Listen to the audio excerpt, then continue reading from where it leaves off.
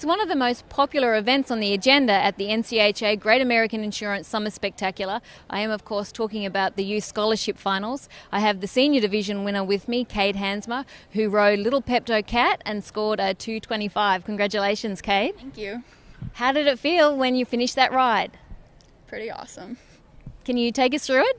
Do you remember from cow to cow? I don't remember what the cows were, but I know that they just told me cut whatever stays away from you. Like, they told me certain cows, and I cut my first cow, the one that they told me to, because it was in the good spot, but I cut shape on my last two. So tell us about the horse, Little Pepto Cat.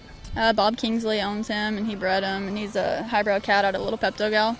So how do you choose? Your sister was in the same event. How do you choose between horses? Is this something that Dad helps you out with? Yeah, he did.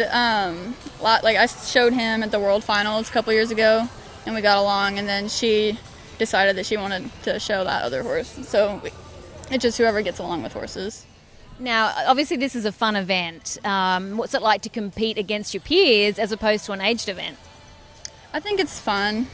It's not, I don't know, it's not as scary as it is, because everybody is, like, you're all the same age. You're not competing against, like, Kelly Earnhardt and all those people, so it's kind of more of a, not carefree, but it's not as scary to me. So, Paul, you were obviously turning back. What did you think of a run? Oh, it was awesome. You don't get a chance to show this caliber of horse very often, and you're just proud that someone can, you can take that horse and show it to his potential.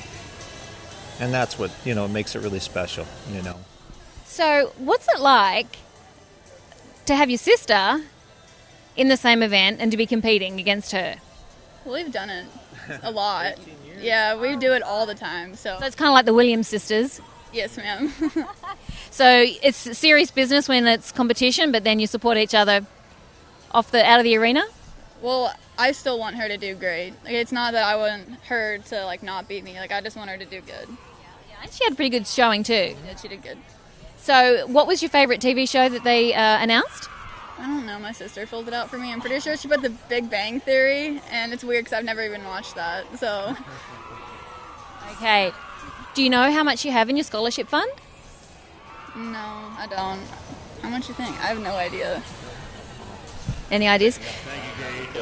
He's won the San Antonio show, which is, I think, 10,000, and like I said, I don't have a clue.